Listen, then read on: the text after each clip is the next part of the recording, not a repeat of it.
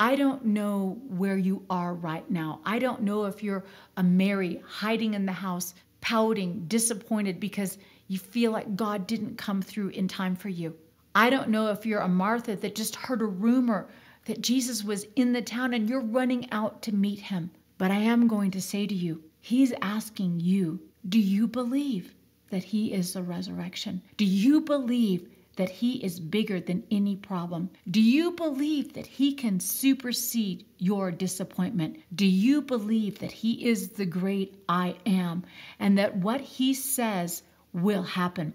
Because if you truly believe that he is who he says it is, then you'll move beyond any disappointment in your life and embrace him as the one who can quicken the dead and bring forth promises.